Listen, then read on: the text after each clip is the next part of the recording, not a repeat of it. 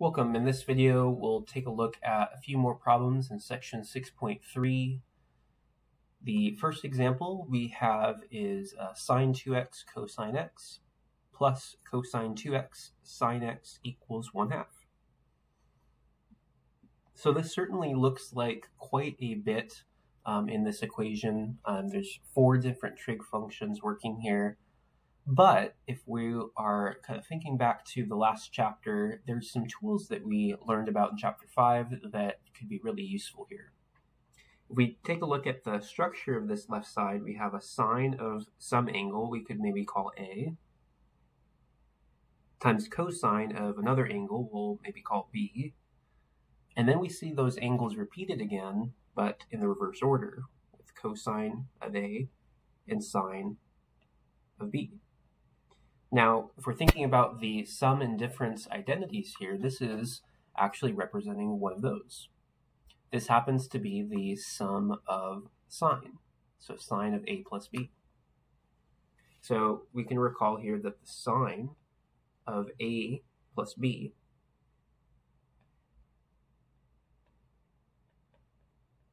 is equal to the sine of A cosine of B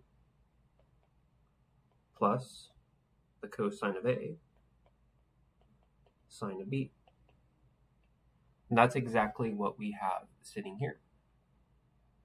So we can use this to our advantage here by using this identity. So overall, this whole left side we could write as a sine of A plus B equal to 1/2, and again that A plus B happens to be 2x and x. So if A and B are 2x and x, this would be a sine of 2x plus x is 3x equal to 1/2.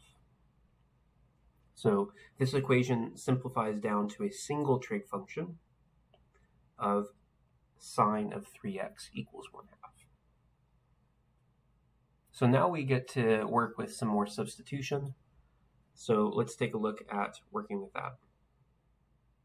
We're going to try a substitution again with theta equaling 3x.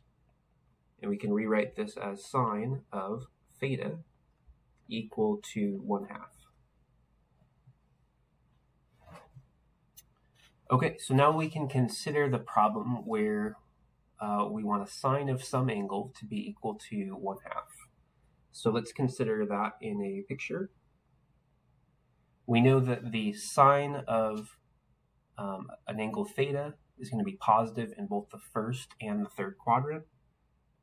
And so here, the sine is going to be 1/2 in the first quadrant, where we have a 30-degree angle. So that would be pi over 6 for that first angle. And we'd like to have that same angle represented on the right side, pi over 6 as a reference in the second quadrant. So we really have 2 angles sitting here for theta to begin with. So theta is equal to pi over 6. And then the second angle is going to give us a 5 pi over 6. So that's the angle sitting in our second quadrant right here. 5 pi over 6.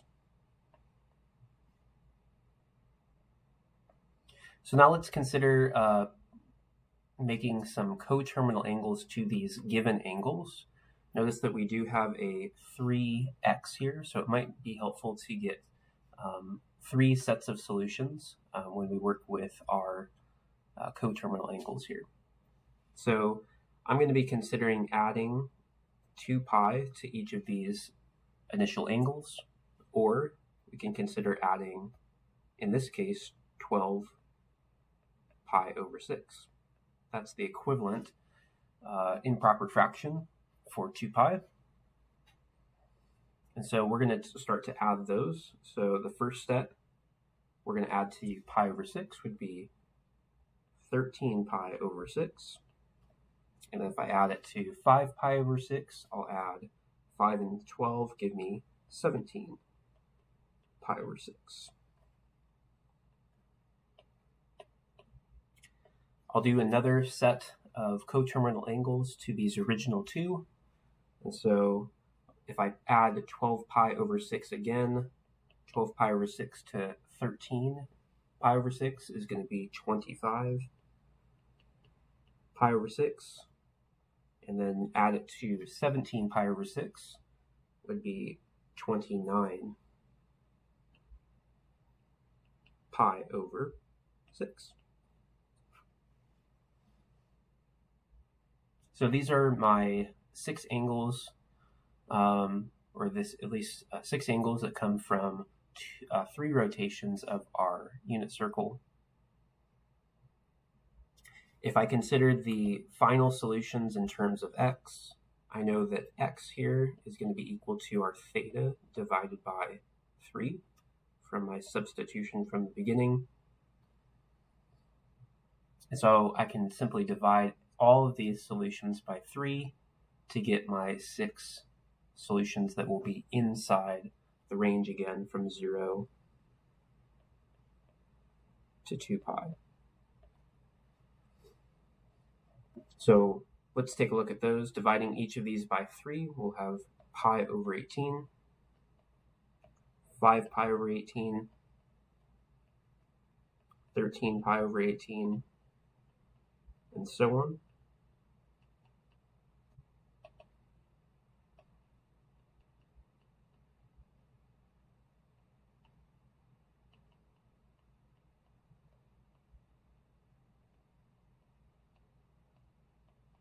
So this will give us 6 solutions here, and we'll notice that that final solution is still within our range of 0 to 2 pi.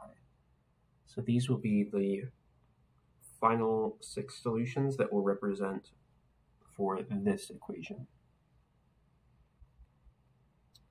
So watch out for these equations. They might look really complicated, but they're actually just utilizing some of the identities that we've learned in our previous chapter.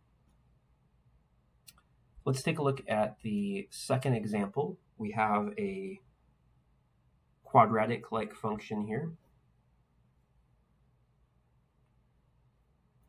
So there's a number of things that we are going to have to work with in this equation. We'll notice that the angles in this equation are 3x. That's actually kind of helpful. We can use another substitution for those angles. And so let's start with that step. We can use a substitution, again, using theta as our substitution variable. Call that 3x. And then we'll have 2 cosine squared of theta plus sine theta minus 1 equals 0. Okay, now we have this equation really looking like a quadratic equation, since we have a squared term and then a single variable term with the sign and a constant as -1. But we'd like to consider maybe transitioning this into all sines or all cosines if we can. So the one bridge we have is we can work with the cosine squared. So if I consider this cosine squared, I can substitute that with the Pythagorean theorem. So we know that 1 is equal to sine squared theta plus cosine squared theta. So we can rearrange that equation to write cosine squared in terms of sine. So we could say that 1 minus sine squared theta is equal to cosine squared theta. So this will be my substitution, the direct equivalence to cosine squared. So let's rewrite this. We have 2 times, in parentheses, 1 minus sine squared theta plus sine theta minus 1 equals 0.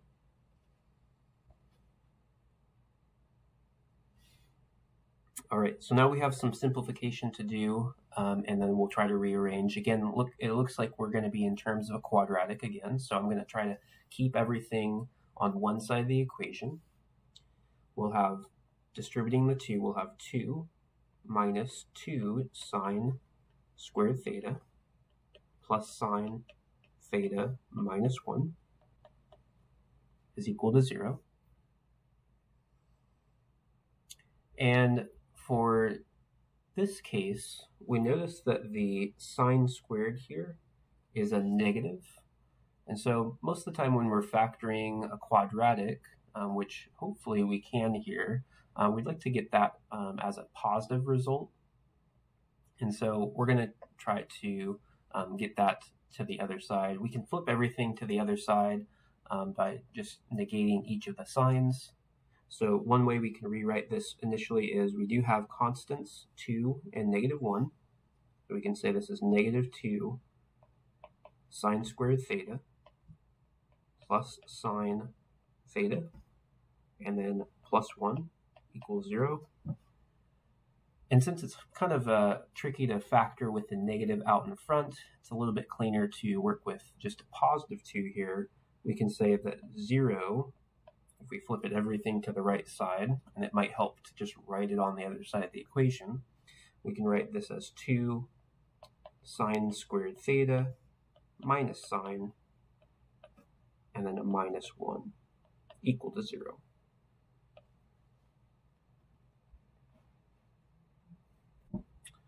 All right, so we do have a quadratic. We don't need 2 zeros there. It is equal to 0. And now let's consider if we can factor this in terms of sine. So the only way that we can get a 2 sine squared theta is if we have a factor of 2 sine theta and a second factor of sine theta. So that one's pretty set. If this happens to factor, those two will have to be our leading terms.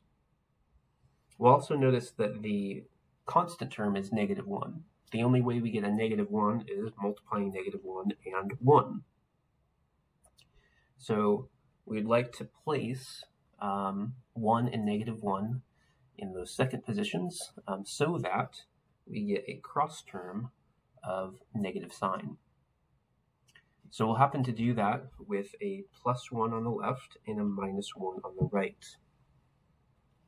You consider the cross terms. We'll have multiplying those inner terms would be sine of x, and then the outer terms here would give us negative 2 sine of x. So if we add those two cross terms together, we'll get exactly negative sine theta.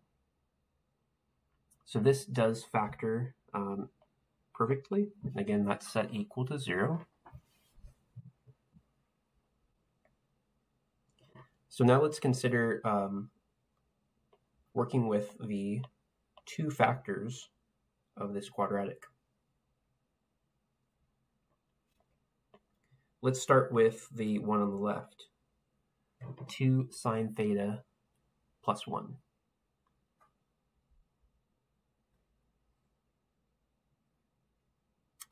We can consider rewriting this set equal to 0 and solving this equation. If we rearrange for sine of theta, we'll find that sine of theta, subtracting 1 and dividing by 2, will give us negative 1 over 2. And then on the right side, if we set sine theta minus 1 equal to 0, we'll get sine of theta equal 1. So let's take a look at some initial solutions to both of these equations. First, we'll start with the one on the left. Where is our sine function going to be negative 1/2? Well, the sine function has a reference angle of pi over 3, again, when our sine is 1/2. And so The sine function will be negative in the third and the fourth quadrant. And so again, these angles here will be reference angle of pi over 6, reference angle of pi over 6. That's where our sine function is 1/2, or negative 1/2 specifically. So we have two angles to start with. One in the third quadrant, one in the fourth. So this is the angles of theta equals 7 pi over 6 and 11 pi over 6.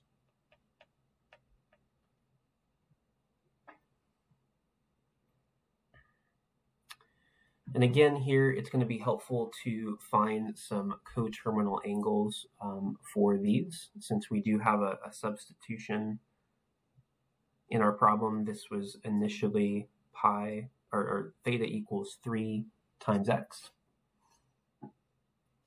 So we'll try to get some coterminal angles here by adding here 2 pi. We want to add 2 pi to these angles, or we can think about adding 12 pi over 6. That's the equivalent improper fraction for 2 pi. So let's list those out. We'll have a total of 6 solutions we'll look at. So if I add 12 pi over 6, again, we'll have 19 pi over 6. And then the second one would be 23 pi over 6. And then we'll do it again with 12 pi over 6 again would give us 31 pi over 6 for the first grouping. And then add it to our last value will be a total of 35 pi over 6. So there's 6 solutions there for that one.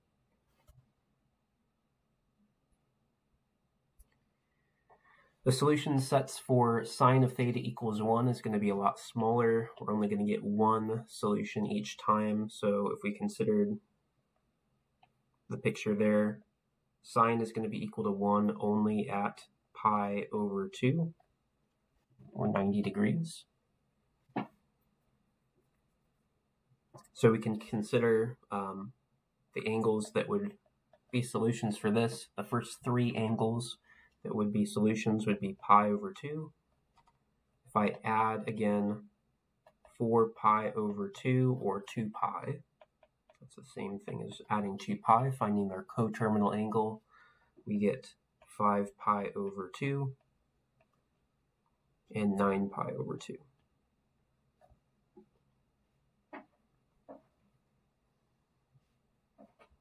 All right, so we have solutions for theta here,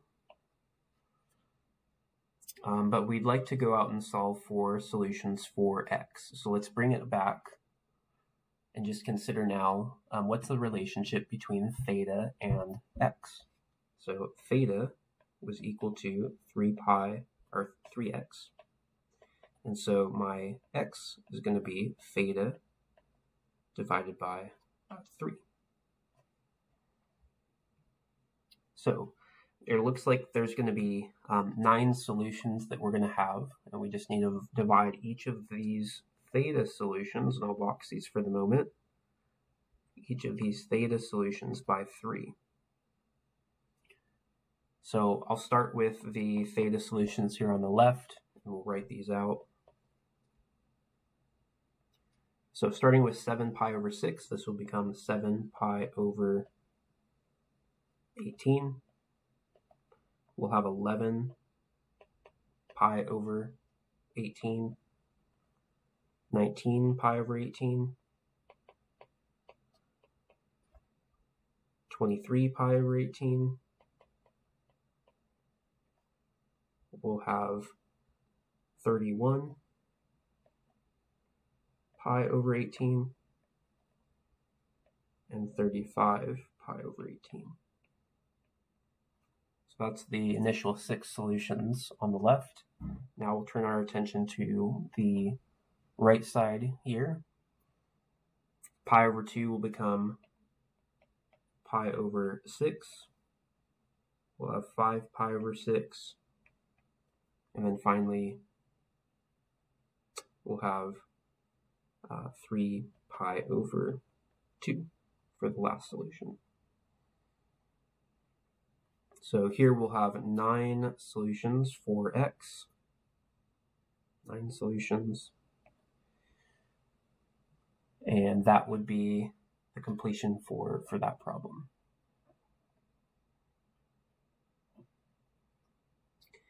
One more problem we'll take a look at is the tangent squared 2x equals 3.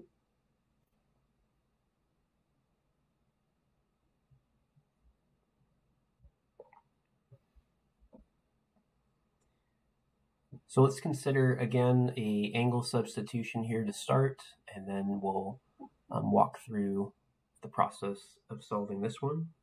Again, we'll think about a theta is equal to 2x. And so we'll have tangent squared theta equals 3. If I have tangent squared theta equal to 3, I could consider taking a square root to find the value of tangent. So here with the square root, we can say that tangent of theta itself is equal to plus or minus the root of 3. So this gives us really 2 avenues to get solutions for theta, either at positive root of 3 or negative root of 3. So let's start with just positive root of 3. What's really the reference angle in the first quadrant that gives us tangent of theta equals square root of 3? Well, this would come when theta is equal to pi over 3, or 60 degrees. So this would be our reference angle. If we drew out a graph, the places where we would find solutions here would be at pi over 6, or pi over 3. So pi over 3 would be our first solution. And then we'd have really 2 solutions where tangent is positive. Remember, all students take calculus, so the 2 places where tangent is positive would be here and then here. Again, a pi over 3 is our reference. And then we'll get 2 solutions where the tangent is negative, and that would come at, again, the reference of pi over 3, and another reference of pi over 3.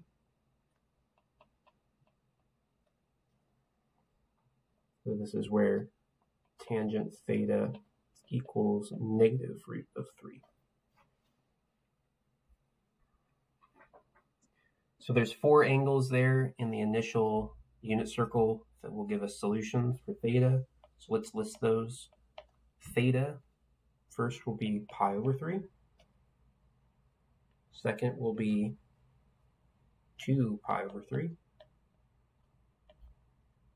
The third quadrant will be 4 pi over 3.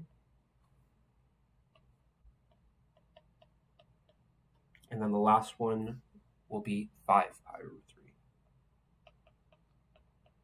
So 4 solutions in the initial unit circle. Since we have a double angle here for theta, it'd be helpful to get a second set of solutions in a second rotation of our unit circle. And so we'll just find a coterminal angle to each of those 4 by adding 2 pi. If we end up adding 2 pi to each of these initial 4 angles, we will have 7 pi over 6, or 7 pi over 3. This is the same as adding 6 pi over 3.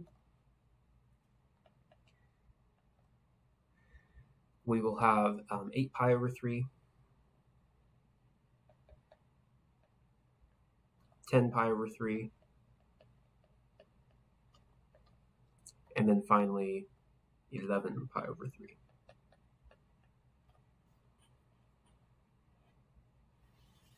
So we have here sitting 8 different solutions for theta. To get to x, the last thing we need to do is just divide again each of these solutions by 2. Since we have theta equals 2x, that means x is equal to theta divided by 2. So we'll divide each of these 8 solutions by 2.